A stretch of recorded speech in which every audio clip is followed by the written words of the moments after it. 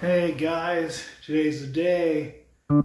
Happy, happy Halloween, Halloween, Halloween, happy, happy Halloween, silver shamrock. Yup, it's Halloween.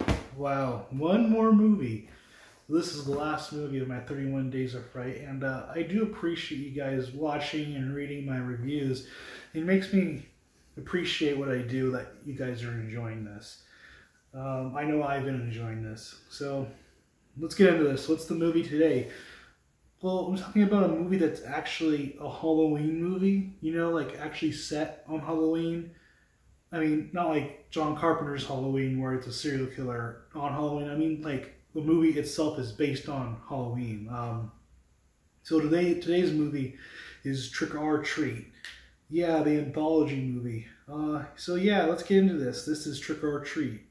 So yeah, everyone that's basically a horror nut knows this movie. You know, the classic 2007 anthology film. Well, if you don't know what an anthology film is, it's basically a combination of like 3 or 4 little stories, and they are supported by like a narrative of the plot. Think of it as like a split with multiple bands with different songs on it. Anyway, so the main theme of the movie is that this is all done on Halloween night. It's only 8 o'clock and the streets are already packed with costume visitors. Some to show off, others to blend in, but all to celebrate the magical night of Halloween. Yeah, you don't really see a lot of movies that are on Halloween. I mean, you have like Trick or Treat, the other Trick or Treat. But that's not really a Halloween movie. Yeah, we got one story with the kid from Bad Santa and the dude that kills him. I'm not really sure if he kills him. It's kind of implied that he did, but he's hiding like the body of the kid. You have the typical slutty girls going to a Halloween party, and you got trick-or-treaters just walking around talking about some urban legend about how some crazy bus driver killed a bunch of special kids by driving off a bridge and drowning them. And they come back as zombies? Ghosts? I don't really know, but still pretty cool.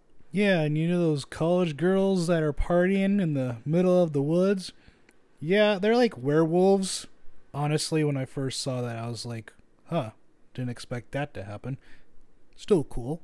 It's also kind of creepy that they're playing Marilyn Manson over it. Just adds to the creepy factor. My, what big eyes you have. Then we get our last little story about this old dude that just hates Halloween, and he gets a visitor, and the visitor is this guy.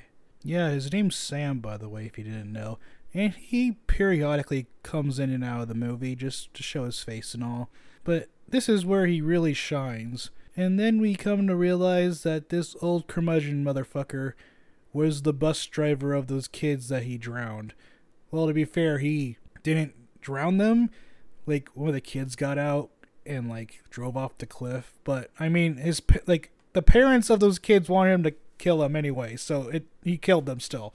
So yeah, that's pretty much the whole movie. And I think the reason why I like this movie so much, it's because in regular anthology movies, they have like every movie or every short film like have a specific time slot, like, oh, this is the first one, then the second one, then the third one. A good example would be like John Carpenter's Body Bags, or like Creepshow. Yeah, that's another good one. But like Trick or Treat basically combines everything into one movie. Like, yeah, they're all separate stories, but they're all like linked into being in this one little town on Halloween night. It kind of reminds me of the 22 short stories of Springfield, that episode, where it's like, yeah, there's multiple people telling different stories, but they're all connected into one, and it makes one cohesive like story. That's at least what I think of it. That's why I think this is probably my favorite anthology movie. So yeah, it's really good. If you haven't seen it, I would be surprised if you haven't. Pretty much every person who likes horror movies loves this movie. So yeah, that's the last movie for Halloween, because today's Halloween. Crazy. Well, I just want to do my final note on this. Thank you for watching again. I had fun doing this. I hope you had a good time watching, reading what I had to say about these movies. Because the reason why I do these movies is because I want people to come together. I know like the time now, it's kind of hard with everything else going on. And I just wanted to make something for people. Maybe forget about their lives or like something for like 5 minutes. So yeah, that was mainly the whole point of why I did this. And to show that there's good movies out there that people might have not known of. Shit, there's still movies I don't even know about and that are probably amazing. But I just wanted to share my thoughts and opinions and just get out some suggestions. So, yeah, that's the last day. It's Halloween. Well, I'll be doing more reviews throughout the year. Not as frequent, obviously, but I'll still be doing them. Make sure to check them out. Make sure to subscribe if you like. Make sure to follow all my social medias in the link below. And, yeah. Until the next review, I don't know what the next review is going to be, so you have to wait. And until then, have a good one. Have a happy Halloween, and I'll see you next time.